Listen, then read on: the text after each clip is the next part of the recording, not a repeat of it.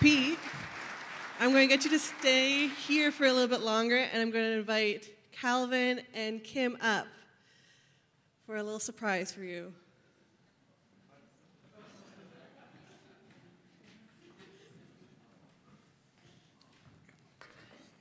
So my name is Calvin Bennett, but thank you, Pete, for being here. And 80 years is a heck of a celebration. I think we just need to acknowledge that 80 years for anything to survive is just a...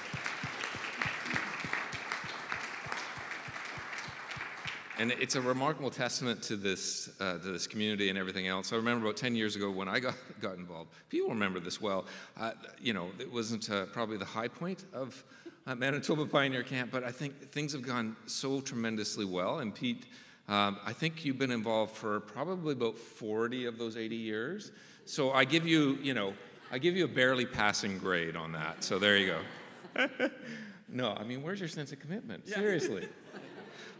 No, it is a real privilege for us to come up and say thank you to Pete, and there's a special award that Kim will give to him in a moment that he's been recognized from the Canadian Camping Association. So we just wanted to acknowledge that publicly to him as well, and I just wanted to say thank you to you, Pete. I consider you a great friend. It's been great to be a partner in ministry with you, and from the bottom of my heart, thank you for your commitment. There is a great cloud of witnesses that will be in heaven because of the lifetime of commitment that you have put into, into camp in general, but to Manitoba Pioneer. And truly, thank you, Peter.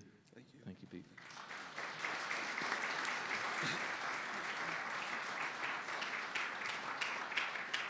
Good evening. My name is Kim Scherger. I'm Executive Director for Manitoba Camping Association, of which Manitoba Pioneer Camp is a part of.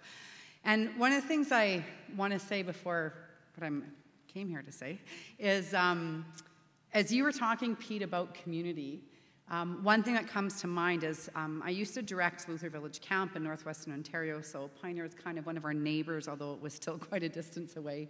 And one of the first times that I think the first time actually I was at Pioneer Camp, we were there to do the accreditation visit, and I remember you greeting us as we came off the boat and using washrooms and things. And you just really made us all feel absorbed into the camp life. We were there as the accreditation team, and we were coming to just look and to visit the site to make sure things were happening as Pete had said they were, and they were. It was incredible just how he made us feel such a part of community, like with our first steps onto land after being off the boat. So community is a huge part of who you are, so thank you for that. Earlier this week, we had a conference for Manitoba Camping Association and Christian Camping International. Neil was there, Pete was there, Nate was there. Was there anyone else from your camp? I feel like that was the three of you. That was the three. Yeah? Okay. And there, while we were there, we recognized Pete for an award that he won from the Canadian Camping Association. And it was an idea, I think, of both Neil and Sharon's to present that tonight in front of Pete's people, who are all of you. And so this is the information that was submitted to Canadian Camping Association, and we'll show the award as well for him. Pete Drifter, now I know why you were called Drifter, thank you. Pete Drifter Dearborn has served at Manitoba Pioneer Camp for nearly 30 years, but more like 40 years is what it sounds like. Exactly. Okay. Before that, Pete's first camp was Moose Lake in Manitoba, and he also has worked at Crow's Nest Lake Bible Camp in Alberta and at Stony Lake Bible Camp in Saskatchewan. Pete has hosted the MCA camps, busloads of directors at Manitoba Pioneer Camp for day trips and to have training sessions for directors after the tour with regards to such topics as boat safety, construction, policies, and other things.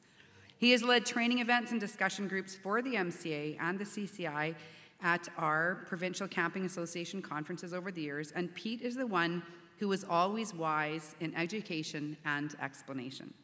Pete was instrumental in working with the MCA and Transport Canada when there were big issues around boat safety and licensing. He helped educate camps, discuss the issues with Transport Canada on behalf of the MCA in regards to changes for boating and licensing. Some of these took place at our MCA conferences over a few years, and with the MCA Executive Director and Board. Pete has also been a part of accreditation visits over the years for the MCA. So you've heard just a very in general, you know Pete more personally about his involvement with camp and all the people who he has affected, both the leadership team and campers who have come to camp. And Pete is one of those reasons why camps are so productive in what they do and the things that they do for campers and staff across the province. So Pete, I want to congratulate you and again present this lovely award to you from the Canadian Camping Association. If I can get it out. Yeah. It's a absolutely gorgeous award. You'll have to come see it close up afterwards, but Pete, here is a word of excellence to you from the Canadian Camping Association.